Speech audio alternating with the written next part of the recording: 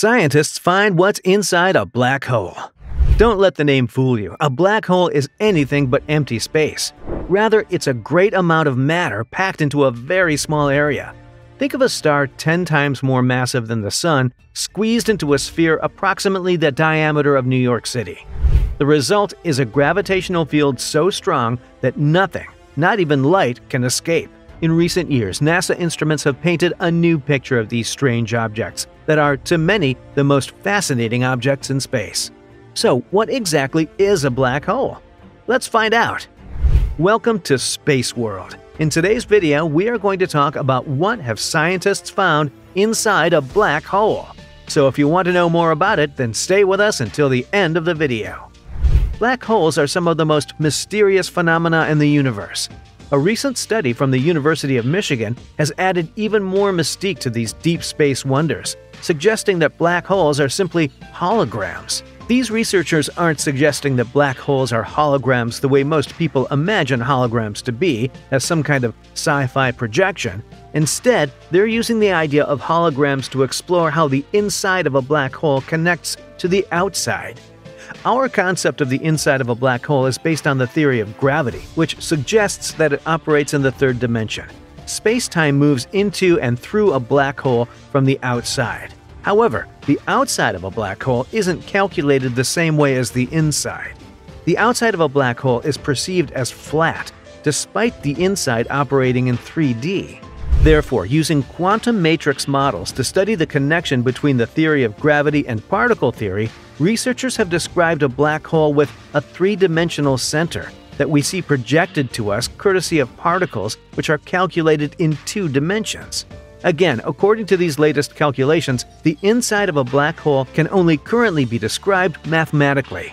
So, until we possess the ability to perceive the inside of a black hole in a way that doesn't mesh with our current understanding of the nature of the universe, we won't really truly be sure if what we're seeing is all there is to see in 2D, 3D, or beyond. Now, the very basic question about black holes is that, how are they made? Black holes are forged from the small, dense remnant cores of dead stars. If the core's mass is more than about 3 times the mass of the Sun, the force of gravity overwhelms all the other forces, the remnant collapses and produces a black hole. Black holes are objects with extreme density, and the amount of mass they have means they have so much gravitational pull that even light gets trapped. Astronomers believe that most spiral and elliptical galaxies have black holes at their centers. Adding to this, there are 3 types of black holes. Stellar mass black holes are the smallest, between 1 and 100 times the mass of the Sun. They form after the center of a large star collapses, causing a supernova. The largest, known as supermassive black holes, can have masses that are millions if not billions of times the mass of the Sun. It is thought that this type of black hole reaches its enormous size by merging with other black holes as well as by subsuming stars. Immediate mass black holes are a third category that, as the name suggests, falls somewhere between the previous 2. They're still a bit of a mystery, with only a few having been discovered, but they're each believed to have a mass of between 100 and 100,000 suns. It is thought that these are the black holes that merge to form the supermassive variety. Now, why are they important? Not only do black holes explain the seemingly chaotic movements of some stars and help make sense of our galaxy, but they represent a new realm of physics for scientists.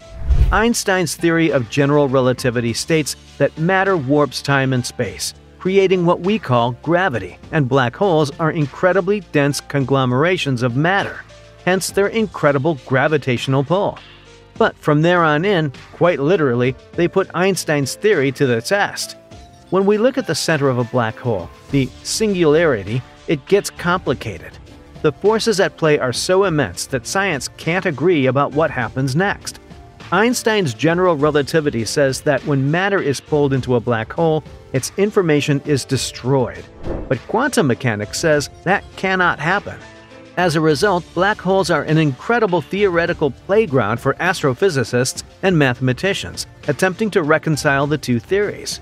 From general relativity to quantum physics and string theory, black holes offer experts a testing ground for fundamental theories that explain how the universe operates. So, can we see them? Black holes have such an immense gravitational pull that not even light can escape, so they cannot be seen directly. As a result, huge radio telescopes and gravitational wave detectors are used instead of conventional telescopes.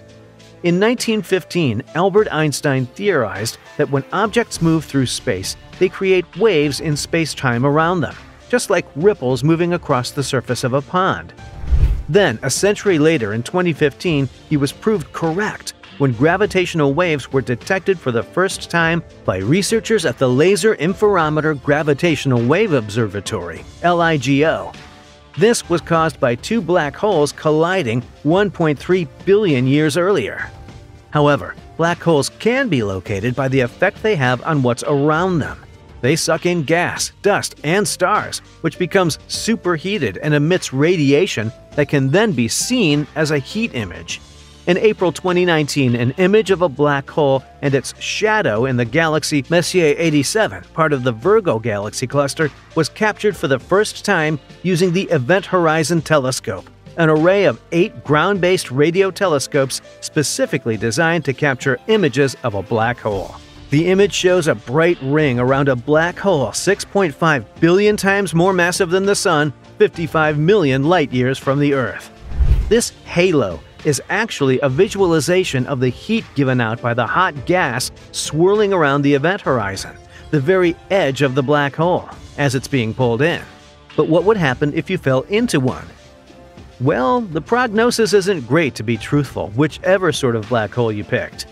If you leapt heroically into a stellar mass black hole, your body would be subjected to a process called spaghettification. No, really, it is. The black hole's gravity force would compress you from top to toe while stretching you at the same time, thus, spaghetti. On the other hand, a supermassive black hole has a slightly less horrendous effect. So let's imagine that you opt for one of these to make your giant leap for mankind in scientific research. For example, Sagittarius A is a supermassive black hole at the heart of the Milky Way, believed to be around 44 million kilometers across and containing approximately 4.31 million solar masses. It was discovered in 1974 by two astronomers, Bruce Ballack and Robert L. Brown, but remained unnamed until 1982. So your journey into Sagittarius A itself would begin after you slip over the event horizon, the point of no return.